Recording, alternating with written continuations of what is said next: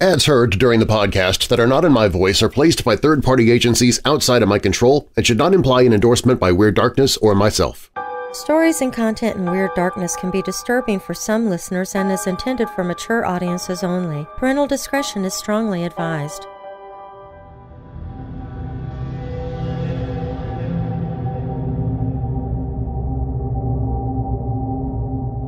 If cop shows and forensic dramas have taught us one thing, it's that serial killers are a breed apart from other human beings. They're the monsters that hide in the shadows, the diabolical predators of otherwise peaceful times.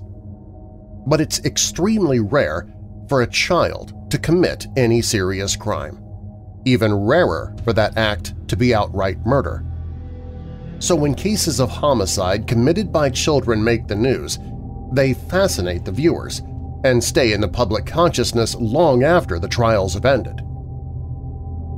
Murder itself is such an extreme crime that even what motivates adult killers can remain mysterious. Getting to the bottom of what pushes a child to commit the heinous act is even more difficult. Many such crimes involve children attacking those younger than them, usually with an age gap of 6 to 8 years. Needing to feel powerful comes into some of the cases, as does curiosity, simply wanting to know what killing feels like. I'm Darren Marlar, and this is Weird Darkness.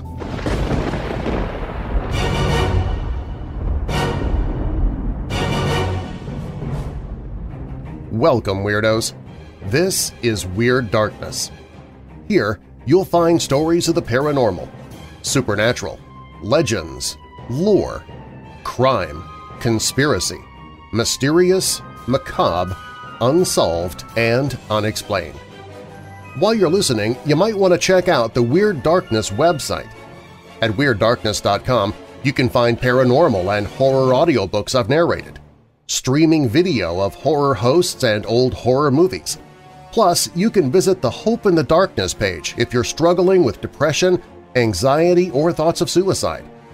You can find all of that and more at WeirdDarkness.com. Coming up in this episode of Weird Darkness, you can teach a dog to roll over and fetch. You can teach a cat to use the toilet. Lions and tigers have been trained to jump through hoops of fire to thrill spectators at circuses worldwide. And even a gorilla has been taught some basic sign language. But would you believe there was once a horse that could do arithmetic? William Stead was a newspaper editor and journalist in the 1890s. His beat wasn't the fashion scene or stock market, nor was it the arts district or even politics. He covered the paranormal, and it wasn't hard to come up with stories, because all he had to do was to call up someone from the underworld for an exclusive interview. If you move into an old house, it always feels awkward at first. After a while, though, it begins to feel like home. For some people, if the house is a bit older, perhaps that odd feeling of being watched never really goes away. But if your house was built 270 years ago, you probably should just assume you've got a spook or two already residing there before you sign the mortgage. As a listener of true crime podcasts, you likely are more than familiar with names like H. Holmes, Richard Ramirez, and Gary Ridgeway. But what happens when the serial killer hasn't even reached adolescence? We'll look at some chilling murders that were carried out by children, which will change the way you look at youthful adolescents from now on. And are there traits you can look for in a child that might indicate if they'll become a killer later in life? We'll look at 3 traits believed to be indicators. Now, bolt your doors, lock your windows, turn off your lights, and come with me into the Weird Darkness.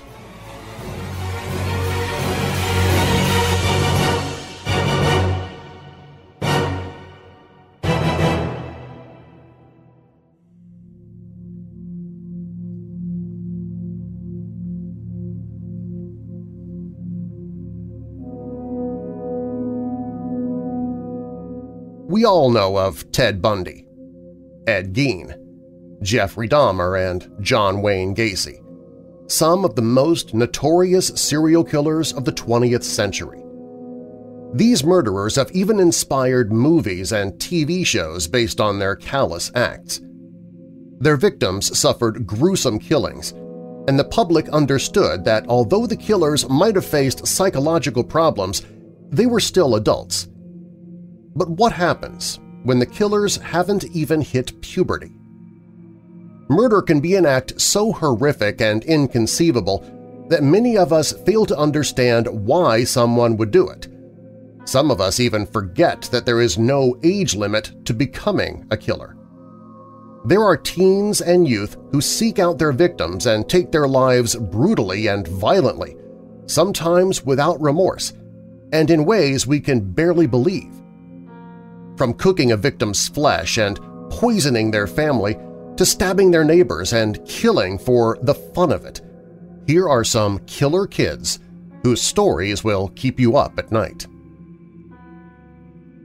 Accused of luring young boys into the local woods where he would then beat them with his fist, belt, or knife, Jesse Pomeroy is alleged to have killed 9 people. He began to torture other children when he was only 11 years old. During the winter and fall of 1871, Pomeroy trapped and attacked 7 younger boys.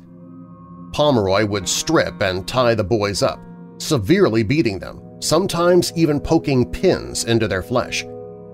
He had distinguishable features, a hair lip and one completely white eye, so identifying him was easy. He was eventually caught and was sent to reform school. He was supposed to stay until he reached the age of 18, but was released after he completed 1.5 years of his sentence. Once released, Pomeroy didn't just want to inflict pain, he wanted to kill.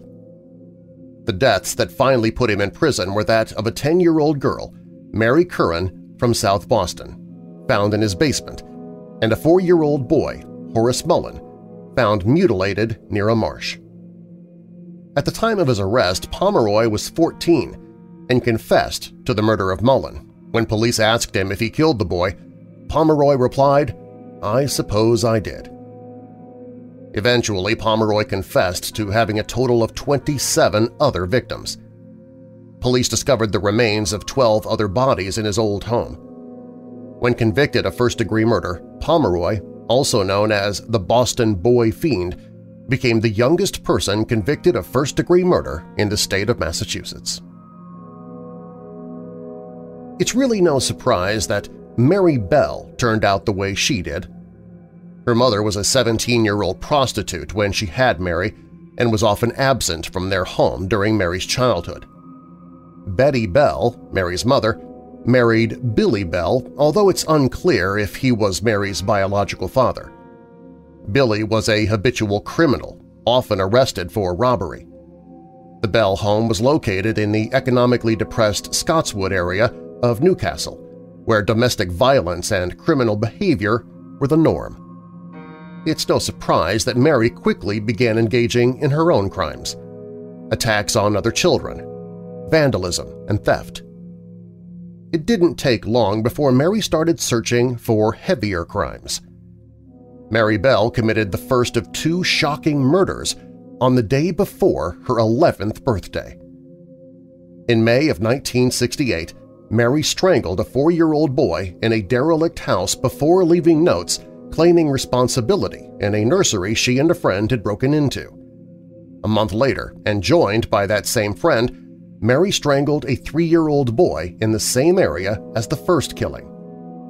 She returned to the body and carved the letter M into the boy's stomach, along with scratching his legs and mutilating his genitals. Mary was convicted of manslaughter and released in 1980. She made headlines again after being released from prison and won a high court battle to have her own anonymity and that of her daughters extended for life. As a result, any court order that permanently protects the identity of someone is now known as a Mary Bell order. Charles "Charlie" Starkweather was brought up in a respectable home with well-behaved siblings. He was the third of 7. In contrast, Starkweather's time in school was unpleasant because he was often teased and bullied for his limitations. He was born with genu varum, a leg deformity, a speech impediment, and also suffered from severe myopia. The only place he excelled was gym class, and he began to bulk up as a result. With his newfound physique, Starkweather transformed from bullied to bully and went from the most well-behaved teenager to the most troubled student. By 1956, 18-year-old Starkweather was introduced to Carol Ann Fugate, who was 13 at the time, and the two quickly hit it off. Gradually, Charlie convinced himself that he had to become a criminal in order to gain money and respect. On December 1957, Charlie committed his first murder and at once felt euphoric and peaceful. The day after Charlie robbed and murdered his first victim, Robert Colvert, he admitted everything to Carol. His confession caused their bond to become even more intense. It would also lead to their mass-murdering road trip. Charlie, 19 years old at this time, along with his 14-year-old girlfriend, carried out the 2-month spree that inspired films like California and Natural Born Killers. The teens strangled, stabbed, sexually assaulted, and shot 11 different victims between December 1957 and January 1958 across the states of Nebraska and Wyoming, including his girlfriend's family. The day of their final murder, the duo ran into law enforcement, and Starkweather's girlfriend confessed, resulting in their high-speed capture. Starkweather was sentenced to death by electric chair 17 months after he was arrested. On February 20, 2009, the then 11-year-old Jordan Brown murdered his father's 26-year-old fiancée, Kenzie Hoke, who was 8 months pregnant at the time. Her unborn son was also killed. While the soon-to-be mother was sleeping in her bed in their New Beaver, Pennsylvania farmhouse, Brown shot her in the back of the head using a gun given to him by his father. Hoke's youngest daughter alerted nearby adults to the situation after Brown had gotten on the school bus. Police arrived later that day to find a shotgun in the house with the smell of burnt gunpowder. Jordan was interviewed by Pennsylvania State Police twice the day of the incident before being arrested the following morning. It was later confirmed that Hoke was killed by a youth model Harrington and Richardson 20-gauge shotgun. Prosecutors speculated that Brown killed his stepmother because he was angered by the pending birth of a new sibling and was jealous about the attention his stepsisters received. Initially, Brown was to be tried as an adult, but was eventually found guilty of first-degree murder as a juvenile. In 2018, Brown was exonerated as the court determined that the evidence could have been planted by an unknown assailant, and thus was insufficient to find him culpable beyond a reasonable doubt. On the day that 14-year-old Shirley Wolf helped murder a great-grandmother in her condominium, Wolf wrote in her journal, "Today, Cindy and I ran away and killed an old lady. It was lots of fun." Wolf had known 15-year-old Cindy Collier less than a day when they decided to knock on various doors of Collier's condominium development in Auburn, California. The girls used their innocent demeanor to their advantage in order to get in the apartments of older residents. They used tactics like asking for directions, a glass of water, or to use the phone. Some of the senior citizens were not fooled and felt an unsettling presence when they met the girls. After 2 older women saw the girls, they immediately locked their windows and doors. However, the kind and helpful Anna Brackett, an 86-year-old former seamstress, decided to invite the girls into her 2-bedroom condo, unaware that it would cost her her life. After Brackett let them in, they brutally stabbed her for her car. Wolf grabbed Brackett by her throat and threw her to the floor, while Collier handed her a knife from the kitchen. Wolf repeatedly stabbed her neck until she was dead. Before they left, the girls ransacked the condo for money and the car keys. No one could believe that the teenage girls were responsible for the heinous act, but when the Placer County Sheriff's deputies interviewed Wolf, she confessed within minutes. Later, Collier affirmed, "After we did it, we wanted to do another one. We just wanted to kill someone, just for fun." The two were found guilty of first-degree murder. Nathan Leopold and his lover, Richard Loeb, confessed to the kidnapping and murder of Bobby Franks, which they claimed to have committed solely for the experience.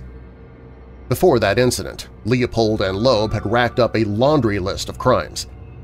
By November 1923, Leopold and Loeb had already performed several burglaries together and set fires a few times. Their criminal behavior was fueled by Nietzsche's concept of the Superman. Leopold was furious that their misdeeds had yet to earn them media attention, so the two spent 7 months planning a bigger crime that would prove they weren't just above the law, they were too smart to get caught. They spent the winter months of 1924 planning the crime to the smallest detail. They would kidnap a child and ask for a $10,000 ransom. They had even decided how they would request the money. The wealthy University of Chicago students eventually kidnapped and murdered a 14-year-old boy in May 1924 as an affirmation of their intellectual supremacy. The pair spent nearly 2 hours driving around the streets of the south side of Chicago looking for a possible victim until they spotted Bobby Franks. Franks was Loeb's cousin. He knew that Franks' father would be able to pay the ransom. After offering the boy a ride and taking a chisel to his head, they dumped his body. After a failed attempt to collect the ransom, a pair of glasses belonging to Leopold discovered near the body linked the murder to the boys. Leopold and Loeb were convicted of murder and sentenced to life in prison, plus 99 years. Fascinated with poison from a young age, Graham Young would poison his father, stepmother, younger sister, several classmates, and at one point, even himself. He used a poison that made them violently ill. The symptoms included vomiting, diarrhea, and excruciating stomach pain. When he was only 14, in November 1961, Young served his sister Winifred a cup of tea exposed to poison that would later cause her hallucinations. She was taken to the hospital, where doctors came to the conclusion that she had consumed the poisonous Atropa belladonna. Young's father was suspicious of his son but unable to find anything incriminating in his room. Regardless, he warned his son to stop using chemicals. Young eventually killed his stepmother, and after the 15-year-old was sent to a psychiatrist, the police were brought in. Young landed himself in a psychiatric facility for people who have committed criminal offenses and was diagnosed with a personality disorder. Dubbed the teacup poisoner, he killed a fellow inmate and poisoned several staff members before being released 9 years later, deemed fully recovered. He would eventually land back in prison in the early 1970s to live out the rest of his days, after poisoning at least 7 more people and killing 1.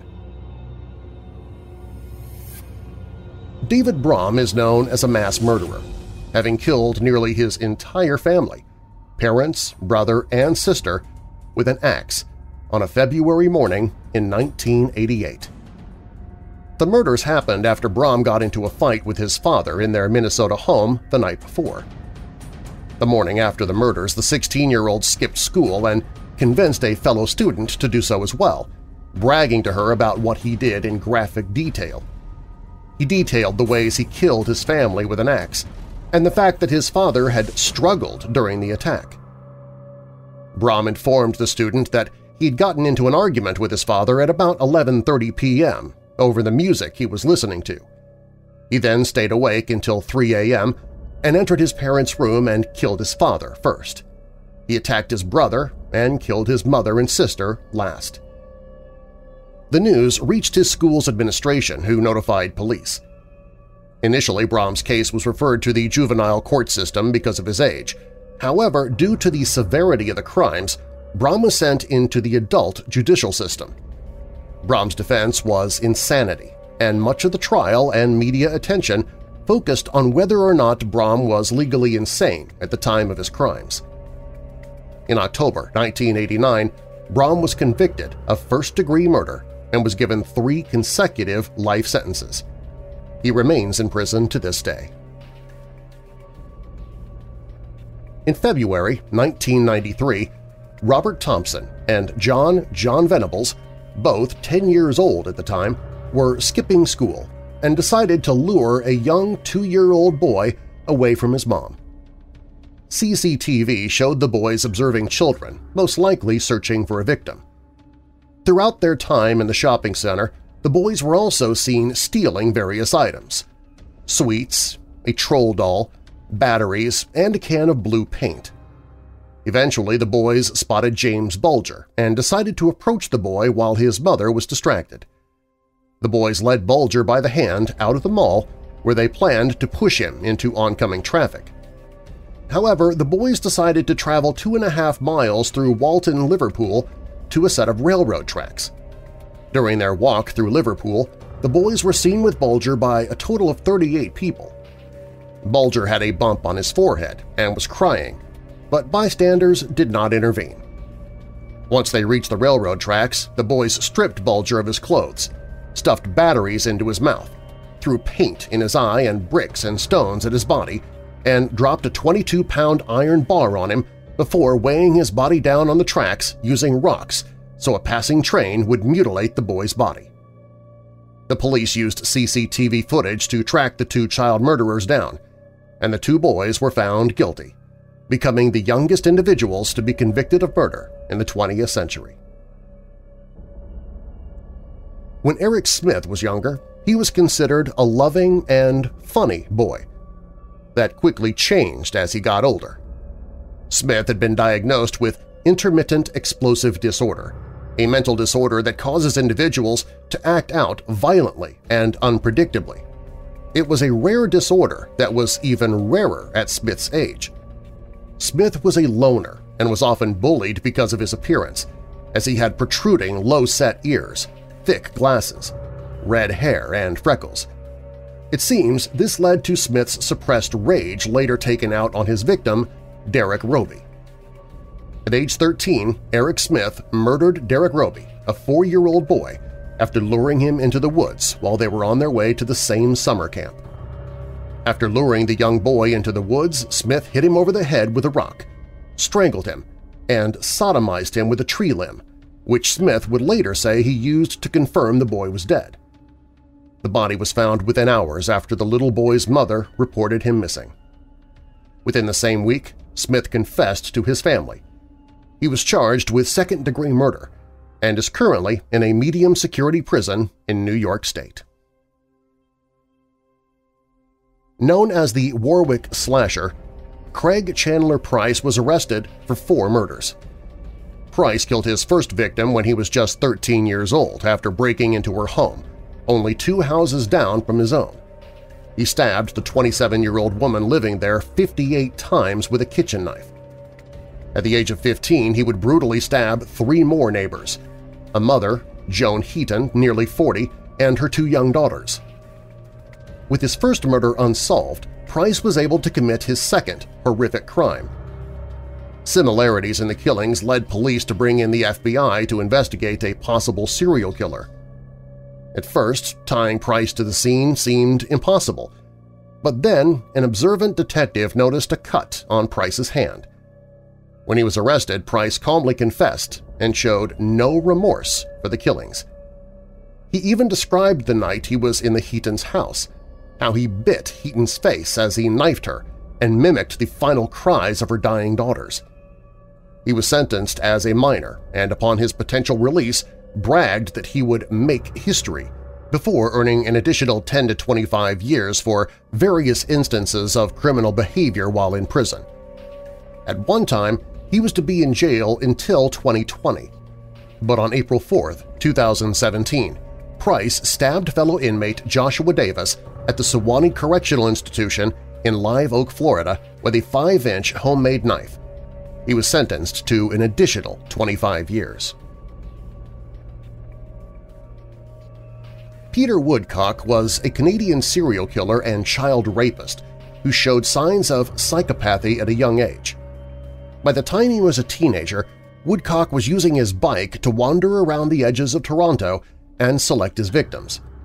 He'd ride his bike and evolve a fantasy in which he led a gang of 500 invisible boys called the Winchester Heights Gang.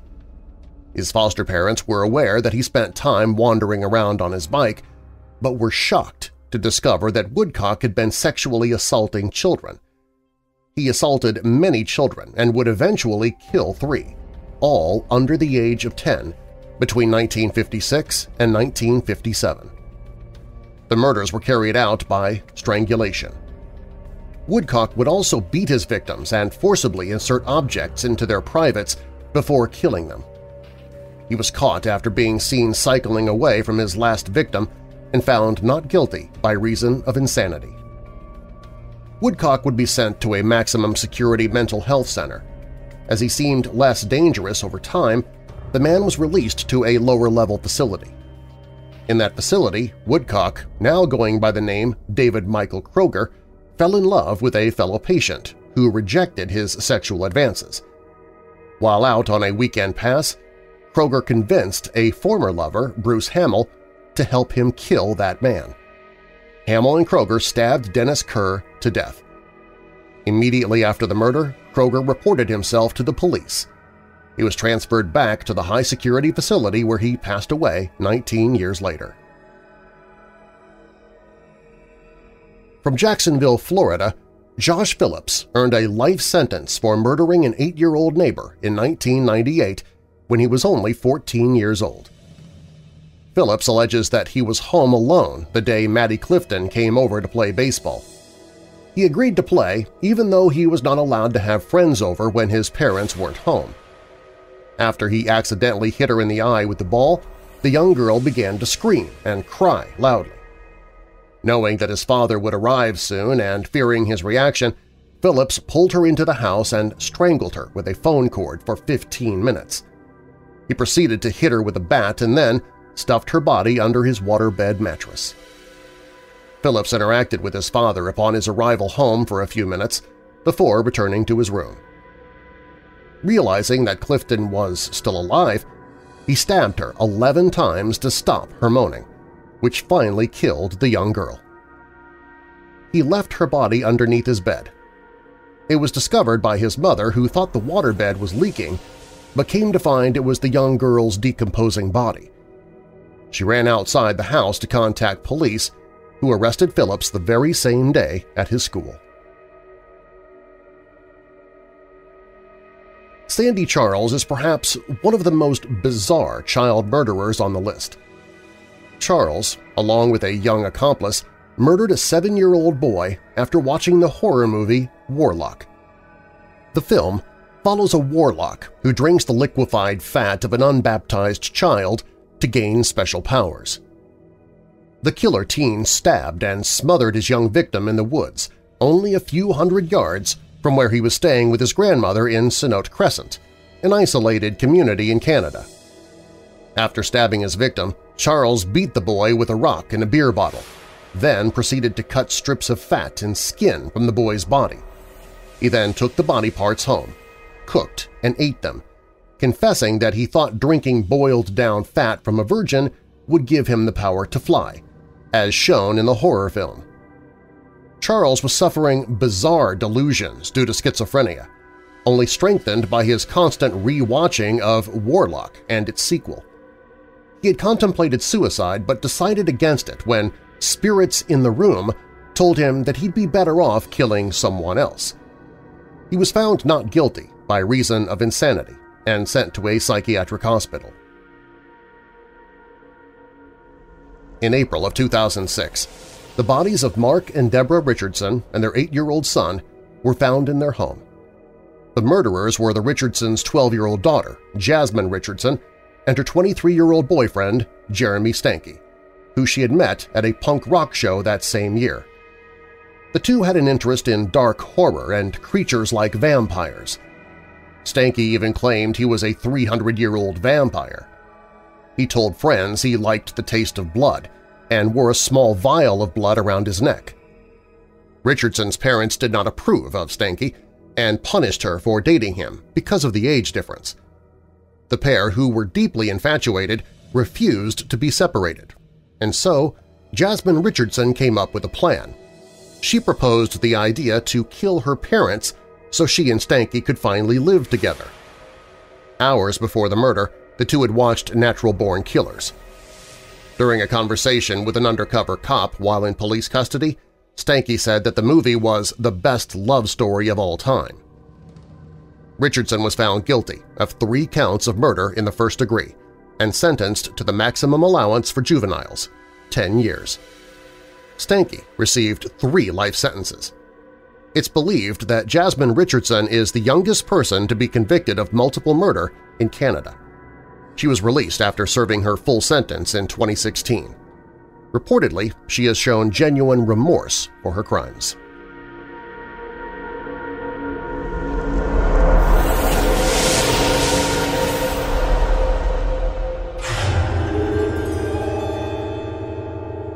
Coming up, can you predict whether or not a child will become a killer?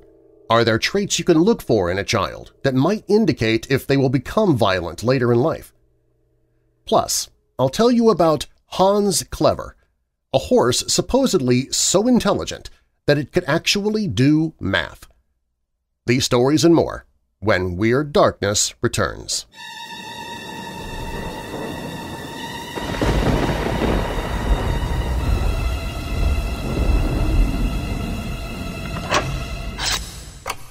Hey Weirdos! The organizations we're supporting with our annual Overcoming the Darkness fundraiser this month are working to make it easier for those in the darkness to come into the light. And I do have a few people that I'd like to thank that have come in over the last 24 hours. Stephanie came in with a $100 donation.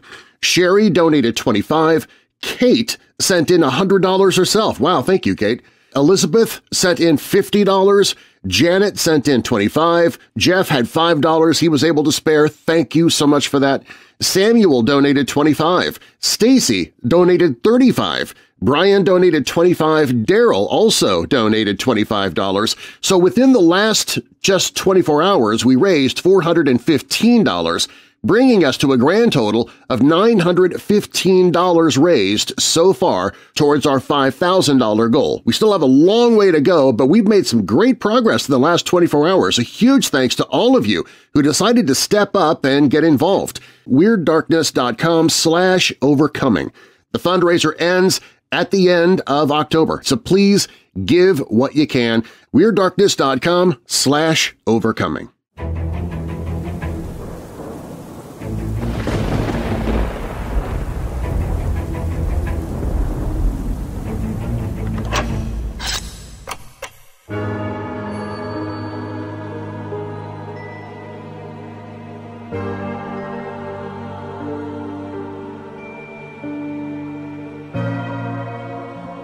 Wouldn't it be useful if we could identify violent criminals before they harm their first victim? Wouldn't it be incredible if we could observe certain behaviors as serious red flags and figure out a way to treat children who seem to be at the highest risk for future violent behavior? It's almost as if we could answer the most terrifying problem we have as human beings. How do we stop those who seek to harm us in the most brutal ways? Most of those interested in true crime are familiar with a certain 3 childhood behaviors that immediately spark concern in amateur forensic psychologists. These 3 behaviors, when happening together, are known as the McDonald Triad. What the McDonald Triad attempts to do is to predict future sadistic behaviors by identifying certain traits that show in childhood and adolescence. Forensic psychiatrist J.M. McDonald identified 3 such traits in his 1963 paper, The Threat to Kill. They are arson, bedwetting, and animal cruelty. In his paper, he wrote about his study of 100 patients who had threatened to kill someone. He found that his patients that exhibited signs of aggression and psychosis were more likely to have a history of the 3 aforementioned behaviors. In 1966, Daniel Hellman and Nathan Blackman published a study that supported the McDonald triad. Of the 84 prisoners they worked with, they found that 3/4 of the 31 most violent offenders all possessed a history of the behaviors. This triad has blended into the canon of true crime, and many of us have taken it as a psychological fact. So, what are we talking about when we talk about the McDonald triad? Arson. According to a 2004 paper by Singer and Hensley, fire starting is an early attempt at releasing anger and aggression. Because some studied serial killers experienced prolonged episodes of humiliation and shaming in childhood, it's proposed that they sought a way to release the negative emotions and rebalance themselves. The study also concluded that arson is not a good predictor of future violence. Cruelty to animals. This is probably the most famous trait that people assume will predict violent behavior. The reason that psychologists believe that children and adolescents torture and kill small animals is also because of humiliation at home. Children cannot fight against their abusers, so they take their anger out on animals that are vulnerable to them.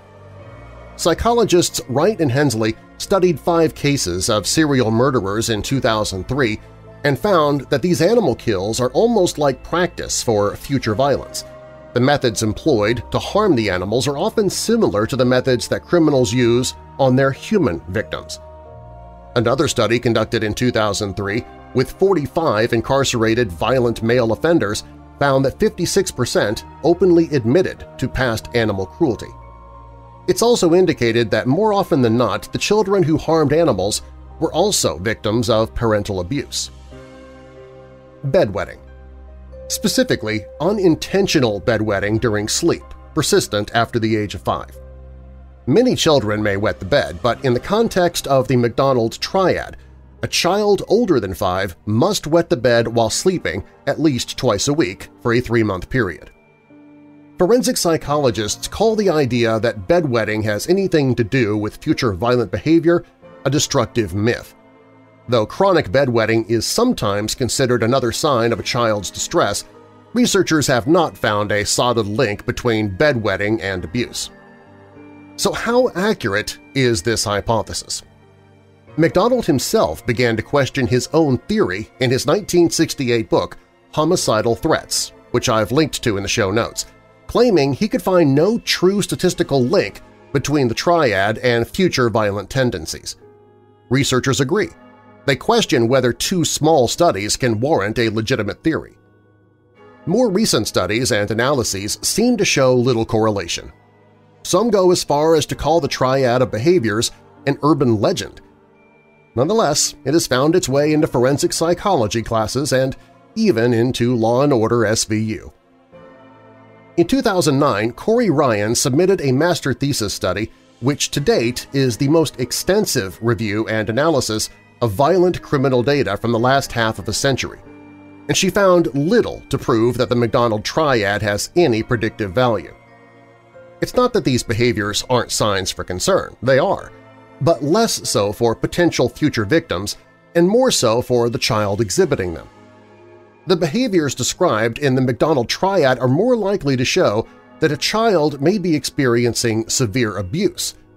The correlation to violent criminal behavior may be that many who do commit violent crimes have a history of childhood abuse and neglect. Forensic psychologist Catherine Ramsland claims that some violent criminals may exhibit one of the traits of the triad, but rarely do they possess all 3. Together or alone, the triad behaviors can indicate a stressed child with poor coping mechanisms or a developmental disability, Ramsland wrote for Psychology Today. Psychologists worry that the McDonald triad's popularity may cause more distress and stigmatization for children that are labeled as a future threat through behaviors that actually signal abuse of the child. Ramsland continued to say, "Such a child needs guidance and attention.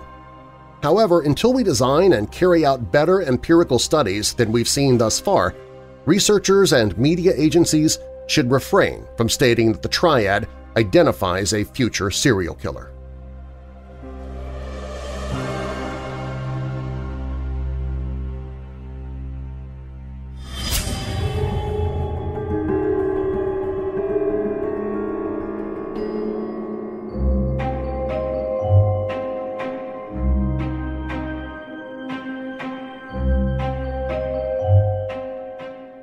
I don't know about you, but I could use a more amusing story right about now after such a dark beginning to this episode. So let me tell you about Clever Hans. In a paved courtyard surrounded by high apartment houses in the northern part of Berlin, a small crowd had gathered to watch an old high school mathematics teacher demonstrate the brilliance of one of his precocious pupils.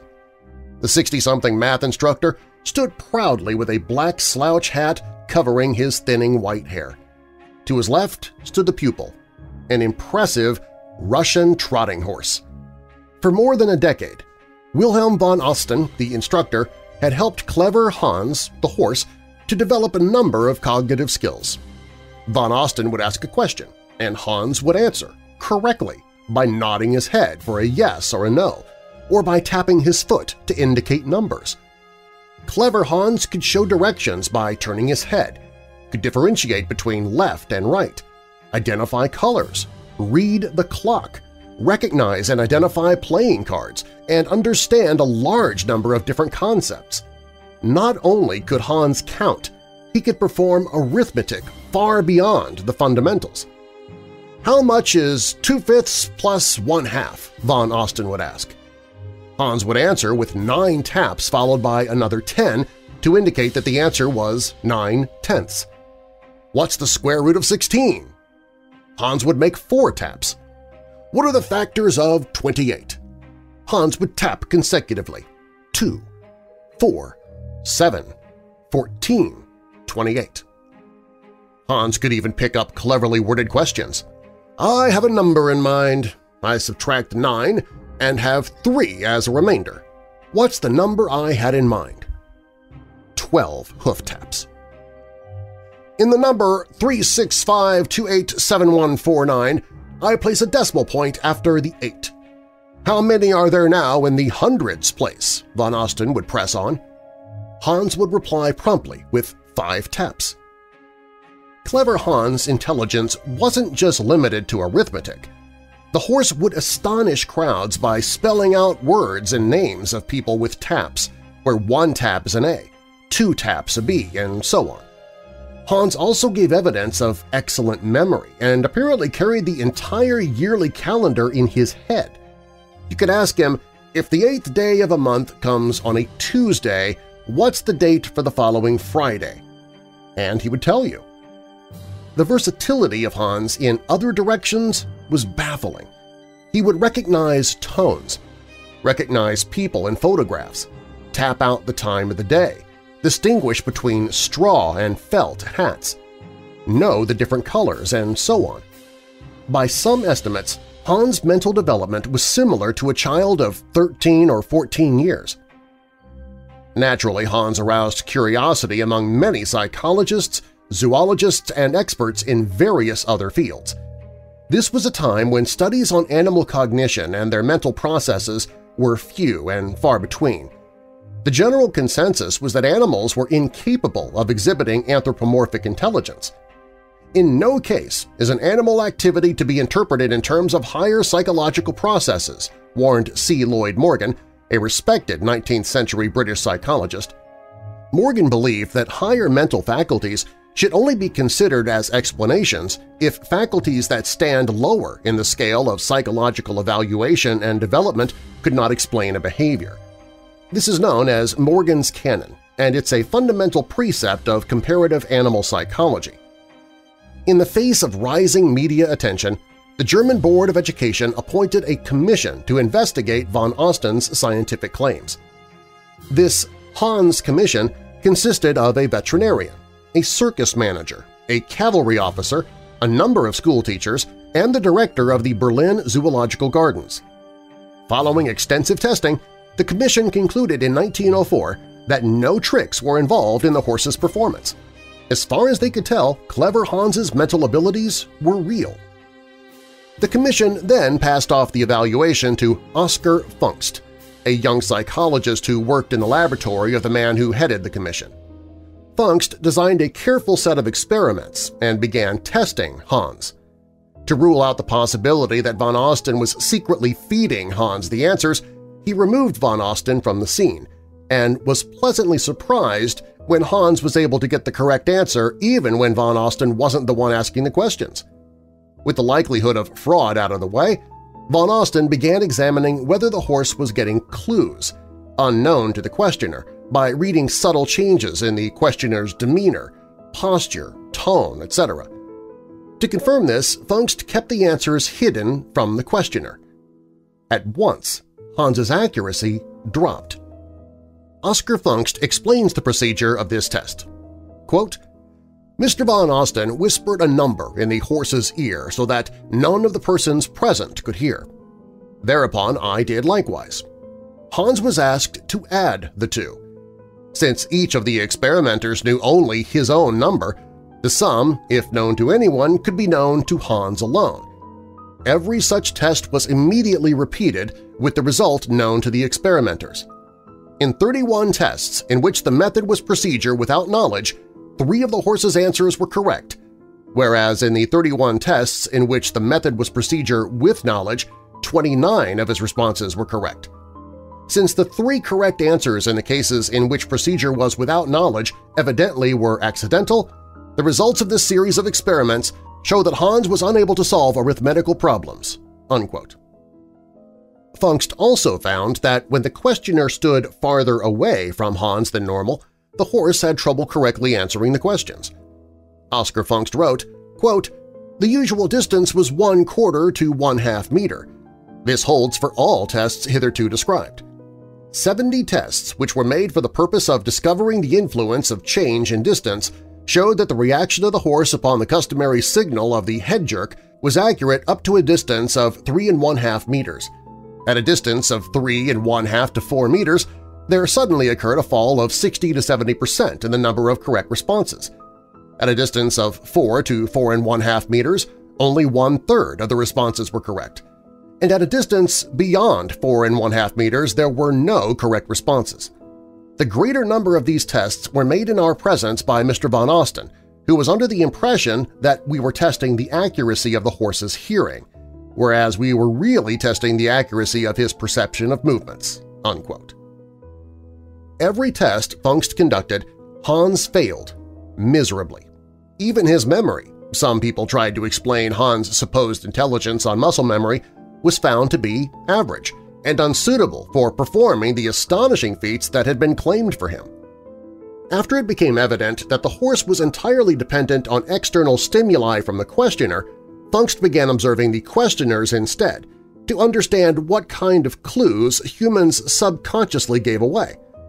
The psychologist immediately noticed that a questioner's breathing, posture, and facial expression involuntarily changed each time the hoof tapped. Fungst observed a marked tension in the muscles of the questioner's face and neck as the horse approached the correct answer.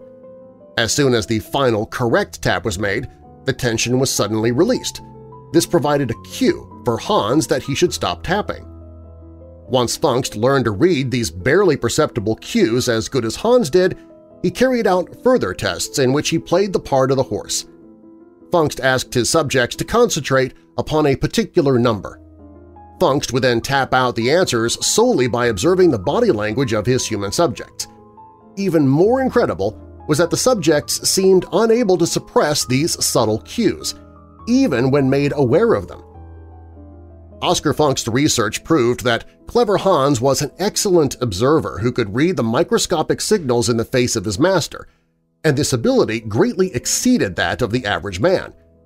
But his intelligence by no means approached that of a human. Oscar Fungst's conclusions that researchers can unknowingly lead a subject is now recognized as widespread in research involving human subjects as well as animals. This is known today as the Clever Hans effect. To prevent prejudices and foreknowledge from contaminating experimental results, many experiments in the fields of perception, cognitive psychology, and social psychology are double-blind, where most information about the experiments is withheld from both the researchers and the subjects until after the experiment is complete. The Clever Hans effect has also been observed in drug-sniffing dogs, where cues from the handler are transmitted to the dogs, resulting in false positives. Despite Fungst's exposé, Clever Hans never stopped being a sensation. His owner, von Osten, continued making tours throughout Germany, drawing crowds wherever he put up a show. Von Osten never charged a dime for these exhibitions. He genuinely believed in Clever Hans' unmatched intelligence. Wilhelm von Osten died in 1909, after which his horse, Clever Hans, changed owners several times, until he was drafted as a military horse at the beginning of World War I in 1914. His fate is unknown, but some believe that Hans was killed in action in 1916.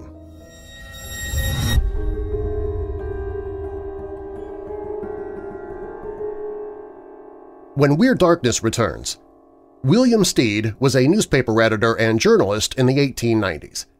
His beat wasn't the fashion scene or stock market, nor was it the arts district or even politics. He covered the paranormal. And it wasn't hard to come up with stories, because all he had to do was to call up someone from the underworld for an exclusive interview. And if you move into an old house, it always feels awkward at first. After a while, though, it begins to feel like home. For some people, if the house is a bit older, perhaps that odd feeling of being watched never really goes away. But if your house was built 270 years ago, you probably should just assume you've got a spook or two already residing there before signing the mortgage papers. These stories are up next.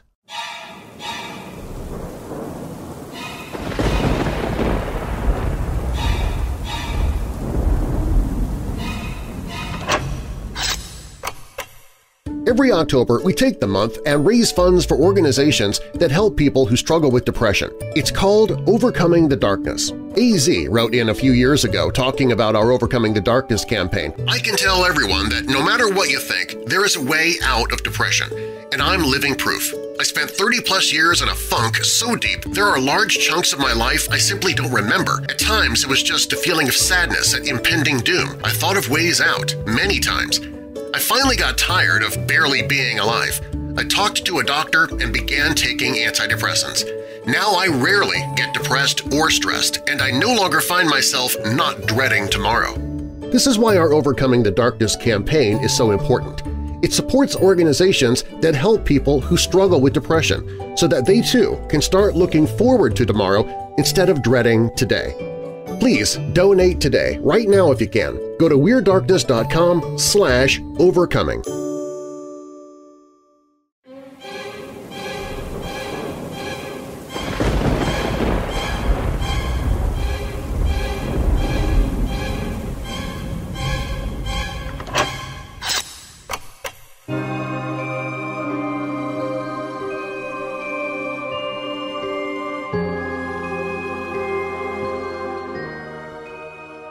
William T. Stead was a Victorian-era newspaper editor and journalist who got swept up in the London spiritualism scene in the 1890s. But he didn't just attend seances and report about his experiences. Stead discovered he had his own psychic abilities. He could receive direct messages from the dead through his hand, a process called automatic writing. His main contact was Julia A. Ames, an American journalist he had befriended years earlier but who had died December 12, 1891. Long before her passing, she and a lifelong friend, Ellen, agreed that whoever went to the grave first would send messages to the other from beyond. Sure enough, Ellen claimed to have seen apparitions of Julia standing near her bedside. "I know it was Julia, and she has come back to me as she promised," Ellen told Stead, "but I could not hear her speak. And I could not bear to think that she may have come back with a message for me, and yet I could not hear what she had to say." Fortunately for Ellen and Julia, Stead was ready to help with his newfound automatic writing skills. "I offer, in case she were willing and able to use my hand as her own, to allow Julia to write what message she pleased by that means," Stead explained in the introduction to his book After Death or Letters from Julia, which I've placed a link to in the show notes. Julia took him up on the offer and had plenty to say. "Sitting alone with a tranquil mind, I consciously placed my right hand with the pen held in the ordinary way at the disposal of Julia and watched with keen and skeptical interest to see what it would write, Stead added. The first batch of messages Stead received were for Ellen, but later messages were meant for publication to broader audiences. Here's one of Julia's descriptions of the afterlife. Quote, "All is so new, and there are such unexpected samenesses as well as differences. When, for instance, we wake into the new life, we are still in the same world.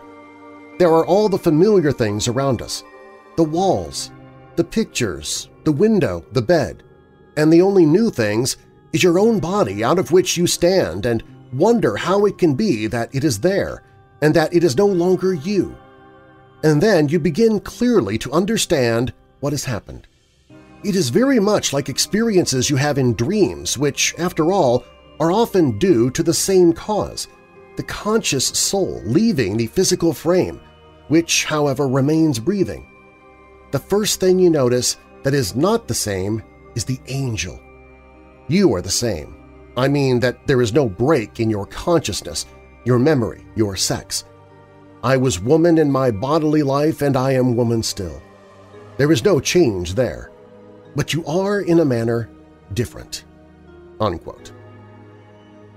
According to Stead's daughter Estella and her medium, Pardo Woodman, the journalist and automatic writer's adventures in spiritualism continued when he took his own trip beyond the veil. Stead's journey began when a journey to the United States went unfinished. He was one of the more than 1,500 people who died on the Titanic in 1912. Surviving witnesses said Stead had helped women and children escape and gave away his life jacket. Several years later, Woodman, an acquaintance of Estella's, developed a knack for automatic writing and began channeling her father. Mr. Woodman never knew my father personally, nor has he come into touch with his writing or with his work in any way, and yet the wording and the phrasing of the messages are my father's, and even the manner of writing is typical of him, Estella wrote in the preface to Stead's The Blue Island, Experiences of a New Arrival Beyond the Veil, which I've also linked to in the show notes. In the first chapter, Stead recounts his experience after the sinking of the Titanic. Here's a portion of what Woodman says he had to say. "The end came and it was all finished with. It was like waiting for a liner to sail. We waited until all were aboard. I mean, we waited until the disaster was complete. The saved, the dead, alive. Then in one whole we moved our scene. It was a strange method of traveling for us all, and we were a strange crew, bound for we knew not where. The whole scene was indescribably pathetic. Many, knowing what had occurred, were in agony of doubt as to their people left behind and as to their own future state.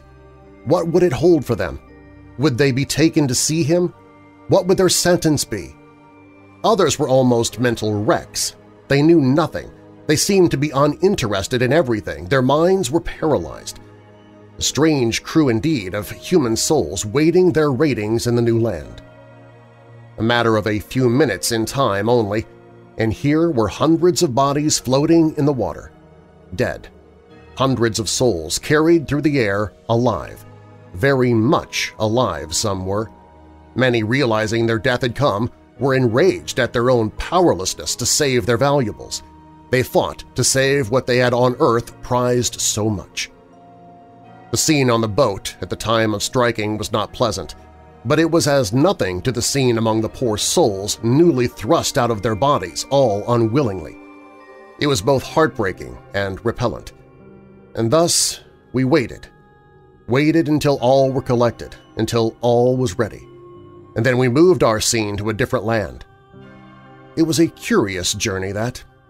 Far more strange than anything I had anticipated. We seemed to rise vertically into the air at terrific speed.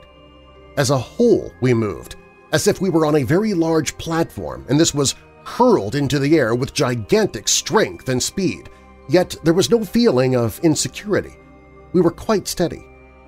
I cannot tell how long our journey lasted, nor how far from the earth we were when we arrived, but it was a gloriously beautiful arrival. It was like walking from your own English winter gloom into the radiance of an Indian sky. There all was brightness and beauty.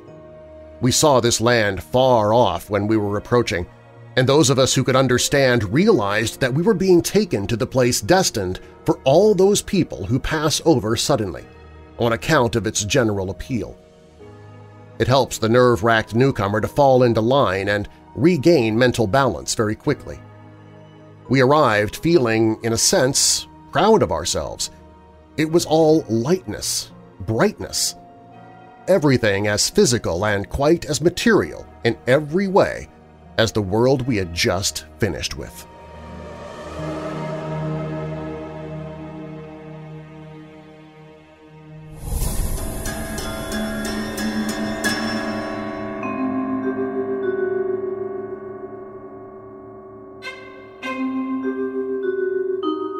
Before I begin this story, a quick note of the chronology. I refer to everyone in this story as what they are to me now, stepdad and stepbrother, even though at the time they were family friends. It makes it much easier to tell the story. My mom and my stepdad married just 1 year ago, but we've known him for many years, since I was 5. When we met him, he had just moved into our town with his now ex-wife and son and purchased an old home located in a remote part of town. It was one of the oldest homes in the area, having been built in the 1700s by a sea captain and had been passed down through that family for the next 200 years. When my stepdad purchased it, it had been deserted for many years and was in poor condition. Yet with significant renovations, it looked good as new. The house was L-shaped, with the main part of the home being the original 2-story construction, and then a separate 1-floor addition on the back of the house, which contained the living room, kitchen, and back office room and bathroom was added in the 1800s. The first time I visited the house, my stepdad took us on a tour. The newly remodeled living room and kitchen were beautiful, with new wooden floors and a large fireplace. This part of the home had a distinctly warm ambience. That atmosphere instantly changed when we entered the oldest part of the home toward the front. I cannot explain what was different or why I felt anxious. I cannot point to anything tangibly distinct about that part of the house that justified that feeling. Still, a feeling of anxiousness originated deep inside of me, and every hair on my body stood on end, especially in the upstairs hallway and near the staircase, which was narrow, claustrophobic, and with a very low ceiling. And the whole front and upstairs of the house just felt dark. Even with many windows around, it felt shrouded in darkness. The floors were a very dark wood, and most of the walls were painted either blue or crimson. At the time, I wrote it off as my nerves getting the better of me and having read too many ghost stories in my spare time. Still, there was something inexplicably creepy about parts of the house. Everywhere I went, I felt that there were entities I could not see, staring me down with a menacing gaze. I was afraid to open any doors because of the innate feeling there would be something right behind them waiting to jump out at me. I felt exactly the same way turning corners into other rooms, and I felt as if I was going to be grabbed from behind by something unseen. It was like I just knew there was something there, and it was aware of and anticipating my presence. Everywhere I went in the front part of the house, I felt I was being followed or chased. If I was in the front part of the house with another person and they left to go into the back of the house, the only area where there was any relief from this sensation, I would run as fast as I could after them. Being left alone in that part of the house felt like I was exposed and in danger.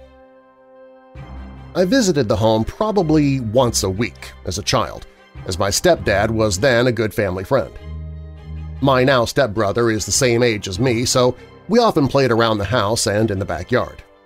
He never seemed to be afraid of the house and always wanted to venture off into parts of it that I was uncomfortable going into. I remember specifically one time we were playing hide-and-seek, and he must have figured I would not feel comfortable searching upstairs. I searched the entire downstairs hoping to find him, hoping that I would not need to even go upstairs. Finally, I heard a rustling sound from the closet located under the stairs. I opened the door and shouted, "Found you!" But to my shock and horror, There was no one there. The closet was almost empty with the exception of 1 or 2 jackets. I knew for a fact I had heard noise coming from there. Too shaken to venture upstairs by myself, I asked my stepdad to come upstairs with me and search for his son. As we were climbing the stairs, I heard a noise from the upstairs hallway, as if someone had bumped into the wall. I ran around the corner expecting to see my stepbrother, but he was not there. All that was there was an old rocking chair, which was slowly rocking back and forth on its own, with the sound of someone humming to themselves. There was no window, nor draft, and no one sitting in the chair. I suddenly felt short of breath and felt as if there was someone right beside me breathing down my neck. I knew there was something there that I could not see. I remembered flailing my arms in all directions as if trying to swat whatever it was away, but there was no physical manifestation of this presence, and that horrified me. I screamed and ran downstairs and bumped right into my stepbrother, who came out from hiding under the sofa in the downstairs back room. As I clearly had not been able to find him, he got sick of waiting and ended the game. This was the very last time I went upstairs by myself for many years. About a year later, due to my antisocial tendencies as a child, my mother insisted I sleep over at the house so I could learn to make better friends with my stepbrother. The thought of staying overnight in the house petrified me, especially given that, at the time, my stepbrother's room was upstairs. The entire night leading up to bedtime there was no otherworldly activity. They made me a nice dinner, we watched TV and music videos in the back of the house, and I felt content and at peace. This feeling, nice as it was short-lived. I begged them to let me sleep on the sofa in the back living room, even though it would have meant I would be alone in that part of the house, but they insisted I sleep upstairs because all the bedrooms were upstairs, and it would make it easier to check on us if we needed anything. Also, there were 2 twin-sized beds in the room, so it made the most sense in terms of sleeping arrangements. I protested and protested, but with no success. I begrudgingly accepted that I would have a night of terror. As I was being put to bed, I remember seeing my stepdad's ex-wife shut the door to the upstairs bedroom, right at the top of the stairs, and turn out the light. Surprisingly, I fell asleep quickly, but did not stay asleep. I woke up in the middle of the night and immediately noticed the room was much darker than it should have been. Usually, even at night, once your eyes begin to adjust, you can see what's around you and sense the light coming in from the moon outside. My eyes just could not adjust, and the darkness was overwhelming. I immediately could sense that there was something in the room with me that I could not see, and I could hear deep breathing sounds emanating from the darkness. I turned and looked over to my stepbrother's bed, and he was not there, which meant I was actually alone and he wasn't the one making the noises. I heard footsteps in the upstairs hallway and assumed that my stepbrother had gotten up to use the bathroom and would be right back. What felt like an eternity passed, and he did not return to the room. I hid my head under the covers, trying to hide from whatever unseen entity was there, but eventually I got so scared that I got out of bed and darted down the stairs at full speed, in the dark, trying to get away from whatever was there. I distinctly could tell I was being followed as I heard thump, thump, thump down the stairs behind me, as if there was someone following closely behind me and breathing right down my neck. I ran through the downstairs hallway, through the old dining room, and was ready to cross into the back of the house and slam the door behind me and turn on all the lights when I ran right into the door. The door was never kept closed, so I was not expecting it to be shut, and I could barely see it was there. The sound immediately woke up my stepdad, who turned on all the lights and ran to me in a panic, checking to see if I was injured. I was hyperventilating and panicking, shouting that there was someone in the house who was following me and chasing me. I could barely get the words out. He assumed I meant an intruder and checked every corner of the house, top to bottom, and found no one. Still, seeing how panicked I was, he allowed me to sleep on the downstairs sofa for the rest of the night. As I got older, I became less afraid of the house, but I still refused to be alone upstairs, and the feeling of there being people or entities surrounding following or watching me never subsided. Other times I heard sounds coming from other parts of the house even when no one was there. Music playing that had no source, and it sounded like it was from a past era. Voices calling out my and other people's names. Footsteps and items being banged around and knocked off tables. I never investigated the sounds, and whenever I'd point them out to another person, they would stop. Everyone was convinced it was all in my head, and I was the only person hearing the noises. They moved out of the house when I was about 12, and the owners that bought it next lived there until 2016. When the house was on the market in 2016, the realtor had an open house and anyone could come by and walk through it. I walked through the entire house.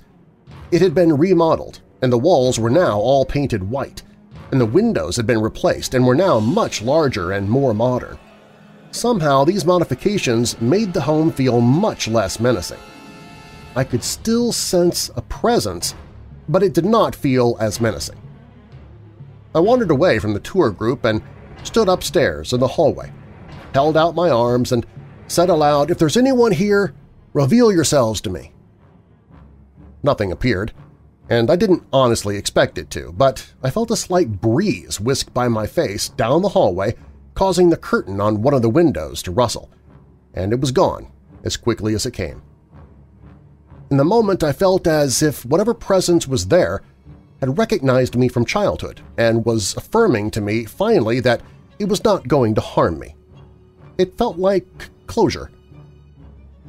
After a recent conversation with my stepbrother, he admitted that he felt the same things I did when in the upstairs of the house, but that he tried to pretend to be brave and never made his experiences known, but that eventually the presence felt too strong and menacing that he moved his bedroom to the downstairs back office.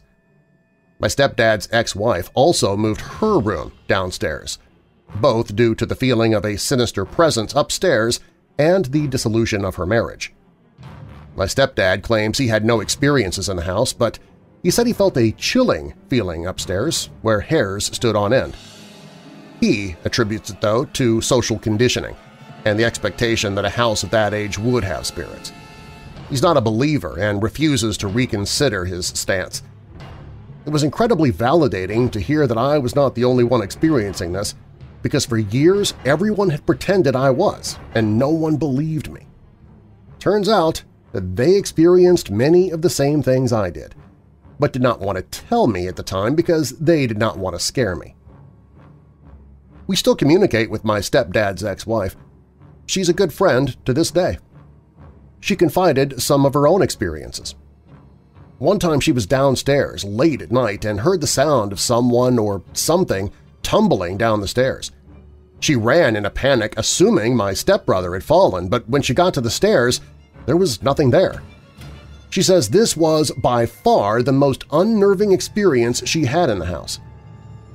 Another time, after she'd moved her bedroom downstairs, she heard footsteps coming into her room from the front hallway and the sound of a marble rolling across the floor. The sounds were right in front of her, but she could not see anything there. In the morning, she had searched for anything that could have made the rolling sound on the floor, but there was nothing. No marble, pen, pencil, or coin. These experiences stay with her even to this day. There is a legend that about 150 years ago a woman was murdered by her husband on the staircase, who came from around the corner and pushed her down the stairs in the middle of a heated argument. The story has neither been confirmed nor denied.